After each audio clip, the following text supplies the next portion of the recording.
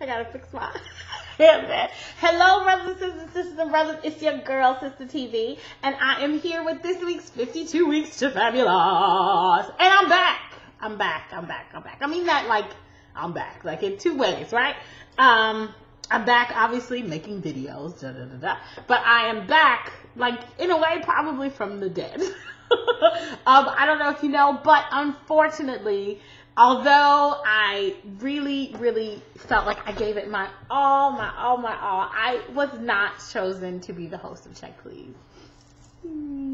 So, you know, although overall I still had a very positive outlook, I must admit that I sort of died in a way.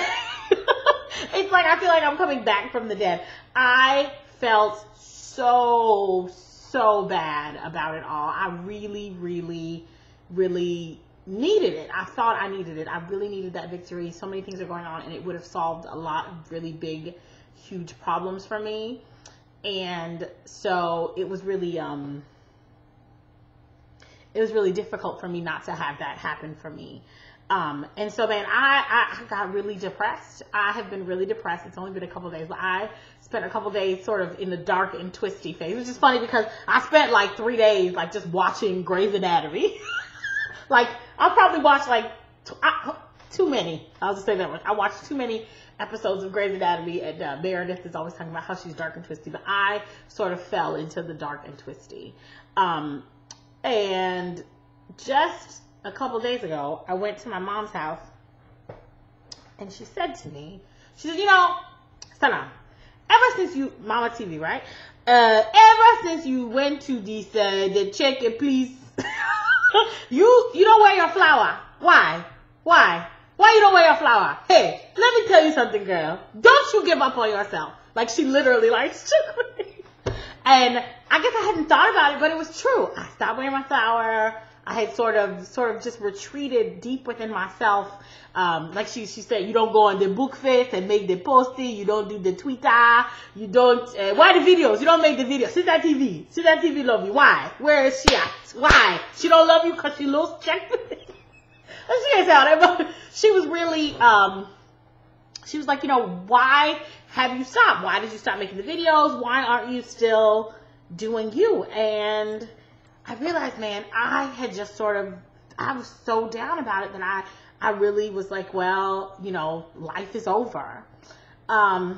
This horrible thing happened to me, but I believe it's Joel Osteen that I've heard say this before, and other people have said this before, but I think this is the lesson, right? Nothing happens to you. Everything happens for you. So I didn't win Check Please.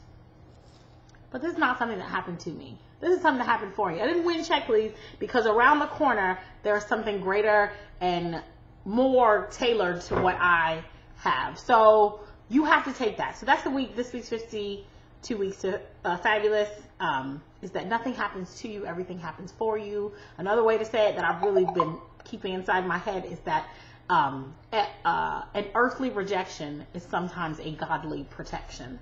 So I received this rejection here on this one job. There are a million other jobs. I am talented. I'm strong. I'm gonna cry. I'm talented. I'm strong, and I know that although I really felt like I needed it now, God and the universe and every good thing in the world did not decide that I needed that specific opportunity. But so many good things came from it, and I'm sure so many good things will come from it. So I am not going to stop. I'm going to keep going, and so should you. Man, you know, not the host of Check Please, but I'm the host of SistaTV. And I'm still me, and my light is still going to shine bright. I'm going to shine bright like a diamond. I'm going to wear my flower, mama. I know you're watching. I'm going to wear my flower, mommy.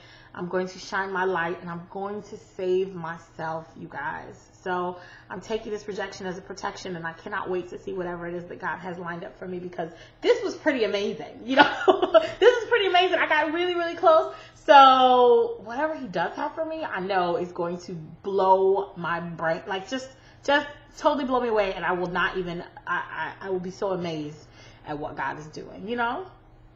So I'm ready. I'm ready and I'm thankful. So that's this week's The Fabulous. Don't be down if you didn't get something that you really wanted or something that you thought was yours, a relationship, a job, a house, a situation that you really thought was supposed to be for you didn't pan out the way that you thought it was supposed to pan out. There's a reason for everything. Every rejection is a protection. So accept it and keep it pushing because the answer is on its way. It's your girl, SistaTV. I have started blogging more often, so you can go to www.SistaTV.com. I think I'll try to put the information here.